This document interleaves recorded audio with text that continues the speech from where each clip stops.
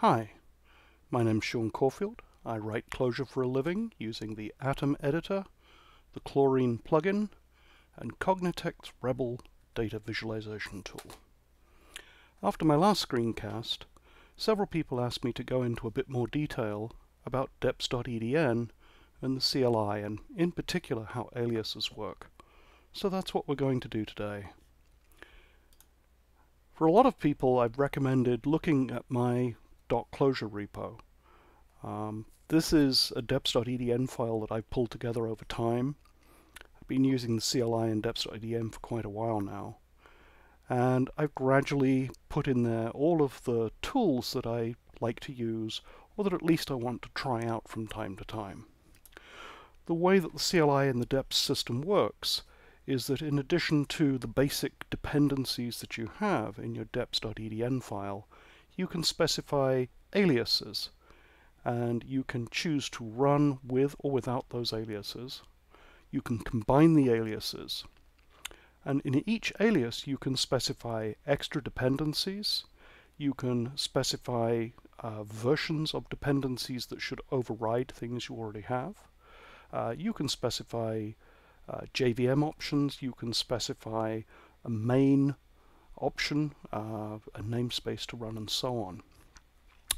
So let's take a look at a basic project here. I've got an empty deps.edn file here, and if we ask the command line tools to describe the environment, you'll see I'm on 1.10.1447 of the CLI tools, which I think is the latest one. It tells me which config files it's going to use. Now this is quite important because this determines which versions of Clojure, which dependencies, which aliases, and which other tools you're going to get. So here we see there's the installation deps file, and if we actually go look at that, we'll see that it's fairly small, and it sets the defaults for the CLI. So by default it's going to look at Clojure code in the source directory. It's going to use Clojure 1.10.1 because it's the latest version of the CLI tools. It has two aliases here. If you specify :deps as an alias, it will pull in a specific version of tools.deps.alpha you can work with. And if you specify the test alias, it will also search for Clojure code in the test folder tree.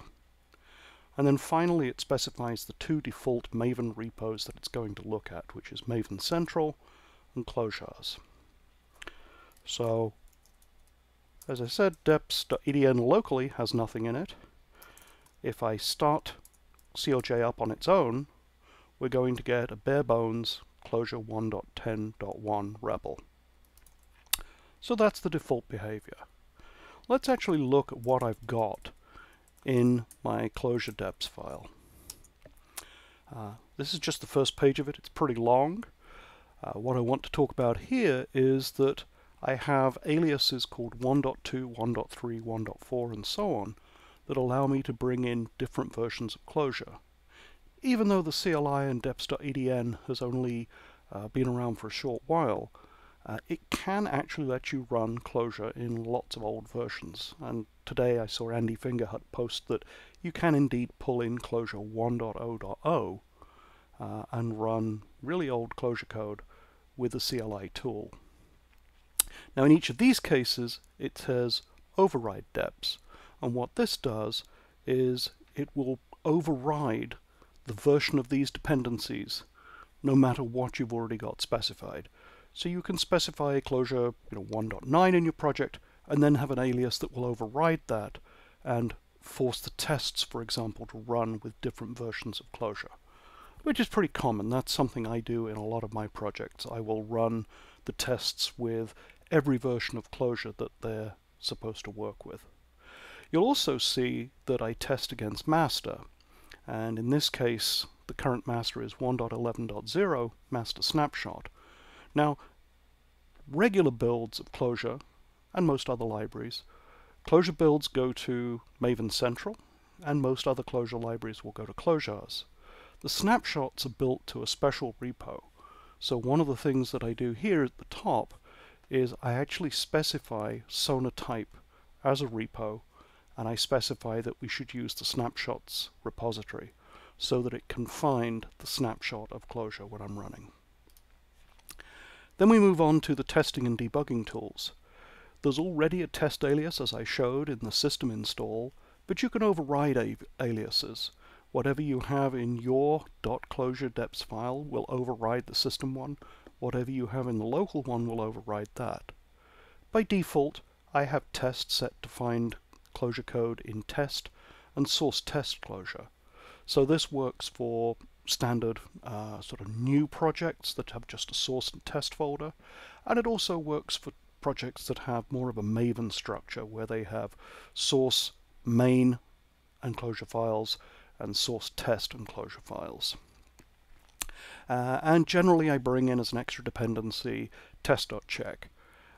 Release is a shorthand, you shouldn't really use it, it's okay for development tools, and it will bring in the most recent full stable release of a library.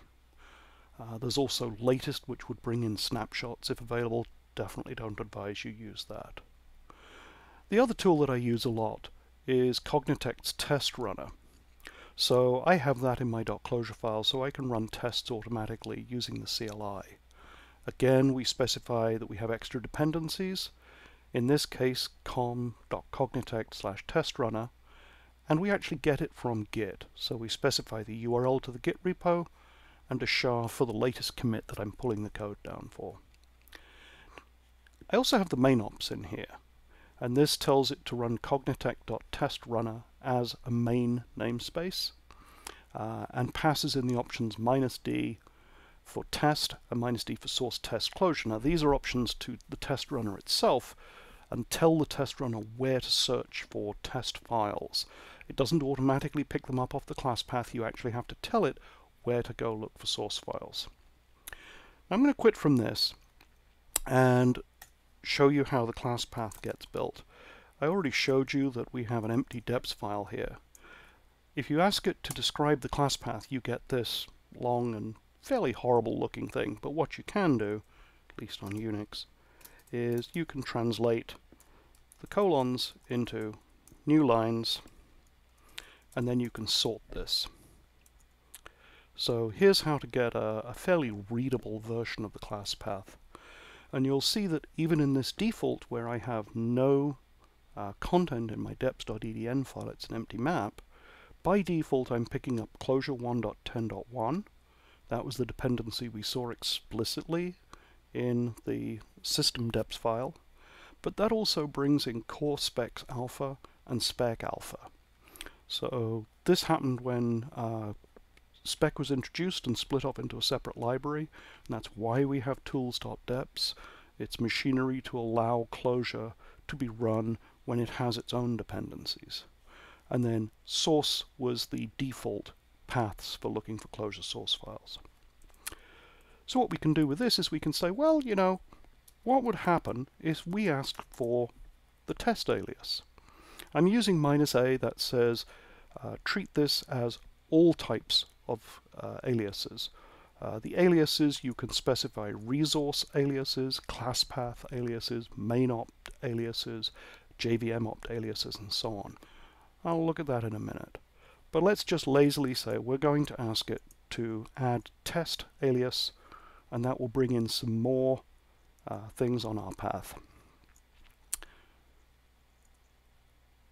What we see now is that in addition to the dependencies above, we have test.check, and it's brought in the latest release of that, which is 0.10.0 alpha 4, and it has put in the two test directories that I had in my extra deps for that. Now, if I try to run Cognitect's test runner here, it won't do much because I don't have any tests in this folder. And you'll see it will actually go ahead and try and run the test runner at this point. Can't find any source files, so it ends up testing the user namespace, finds no tests, no assertions. Now, you don't always want the main ops to run as well as bringing in those dependencies. So one of the things you can do is you can say, well, I only want this to affect the resources. So if you specify -r, it will only bring in the dependencies, it won't bring in the main ops. And you'll see when I do this that I get a REPL, because I haven't told it to run any main ops. And so if we go back and say, well, what was the path if we asked for the resources for the runner? And now you'll see that we have Cognitect's test runner from where it's cached into gitlibs. And you'll see that it's also brought in tools.cli and tools.namespace, which are dependencies of the Cognitect test runner. Okay, so let's go back to our, let's see, more Clojure deps. So we've looked at a lot of this. Eastwood we can see is going to be the same. We bring in extra deps and main ops. Expect, I use the expectations library sometimes, so I have a quick reference for that. Benchmarks, bring in criterium so that I can very easily say -a:bench and run tests. Similarly, I have measure for the CLJ memory meter, so you can measure how much space is taken up by your expressions. Outdated, which brings in olical's depot, which is a great little library for looking for outdated dependencies in your project. If you've used Lineagen, you might be used to line ancient, which does much the same thing. And then I have a whole bunch of REPL-related tools. I have the modern nREPL, where I bring in the most recent release and run nREPL command line. So this will start an nREPL server that you can connect to and a local REPL. I have nREPL old just in case I'm working with projects that need that, which is all Clojure Tools nREPL. And that's a little harder to get up and running. You specify a main ops where you want it to run some expressions. And this is kind of an interesting thing with deps. You can just specify a main namespace, or you can actually specify Clojure expressions to run. So we want it to run a require, we want it to require Clojure Tools nREPL server and refer start server. And then we want it to start the server on port 60606. And you're looking at that and you're probably thinking, what is with all those commas? Normally, when you write that code, you'd use spaces. Well, because we have shell scripts and JSON and a whole mix of things going on here, if you try it with just spaces, it will break. It will end up treating each of these as separate arguments, and you will get very bizarre error messages out. Fortunately, though, with Clojure, comma is white space, and so you can specify a string that has commas in. It'll pass through the shell because it doesn't think commas are anything specific, and then it'll get to Clojure, and Clojure will treat them as white space, and you're off to the races. Similar thing here for starting a socket REPL, which is what I used in my previous demo. Now, the nice thing about socket REPLs is that since Clojure 1.8, you can run any Clojure process and just specify a JVM option, and it will automatically start up a socket REPL for you. And so in this case, we're specifying in the alias socket, we're specifying JVM ops, and we say -d Clojure server REPL. REPL is the actual name of the REPL instance we're going to create. So you could say clojure.server.thu or whatever. We want it to start on port 50505, and we want it to use this function as the accept. And the way the socket REPL works is that you can actually have different functions that will act as the accept function on the socket. So when a connection comes in, they'll start up the function. Just below that, you'll see I have prepl, and that's very, very similar. Starts on a different port, so I can run both together, and I probably should give them different names. And it uses the io_prepl function as the accept there. And so on and so forth, a whole bunch of different aliases in here for different tools.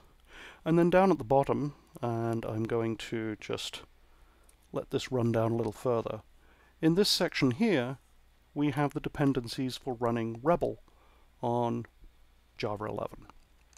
Above that, we have the dependencies for running Rebel on Java 8, where we don't have all the JFX stuff in, we just assume it's in the JVM. And this is kind of nice because this is another example of specifying dependencies and main opts. But if I want to use Rebel in conjunction with something else where I need the main run in that, I can say -r colon Rebel 11 and bring in just the resource paths. And as you can see, there's a lot in here. There's a new alias for working with my CLJ new library, which allows you to create new projects much the way line new does. There's uberjar for using deps.edn to build a full-blown uberjar that you might want to run as a standalone app, and jar, which will create a thin jar, which is the sort of thing you might want to put among Clojures. And then finally, there's this wacky little thing down here. I discovered that Ruby has a -pne command line option, and you can cat a large file of text into it and then provide a Ruby script on the command line which will parse it and process it. And I thought it'd be kind of fun to be able to do that with Clojure. So, for example, if you had a file that contained numbers on each line, you could say, I want to run as a main option, I want to run pne as an alias, and then I want to run this function on it. Dollar will bind, $_ will bind to standard in, and the dollar script, this comes from the Ruby thing, says run this on each line. So it would actually go through and parse the first element of each line and increment it. And if you actually want to know how it's done, it's this terrifying looking thing below. So, as you can see, deps.edn, although it's just an EDN file, with the aliases, lets you do a lot of pretty fancy things. One thing that I think is kind of nice is, for example, I have been playing with the Liquid editor, and if we go ahead and pull in Rebel 11, oh, let me just check which version of Java I've got access here. I think it's 11. Yeah. So, run Liquid and run Rebel 11. Now I have Liquid set up so that it will automatically start Rebel if it's on the class path. And so what we'll see here is Liquid will start up. Liquid is essentially an in-process editor written in Clojure that behaves like Vim, which I think is just an amazing piece of engineering. And here's Rebel. So Rebel has started up in the background. I'm going to stick it just down there in the corner. And if I go into Rebel, as we've seen before, you can evaluate things. So let's just see which version of Clojure we're running on. So there we go, 1.10.1. Now let's come back to Liquid. And so standard Vim keys, and I think it said Vim Fireplace, which I haven't used, but that's where it gets some of its keys from. So CPP, and we see range 10 to 30 evaluated in the window there, but I've modified that in my Liquid file to also send it to Rebel. So just showing that you can combine different aliases, combine different tools, and do fun stuff with them.